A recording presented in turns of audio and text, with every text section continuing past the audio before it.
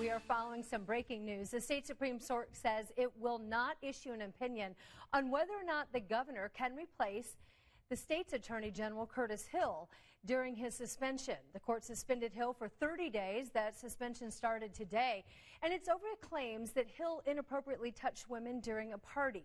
Hill said he accepted the suspension with humility and appointed his chief deputy to take on his responsibilities. The governor wanted to know if he should be appointing someone instead, but the court says it's not weighing in on the matter. Right now, we are reaching out to the governor's office to find out how they would like to proceed. We'll keep you updated.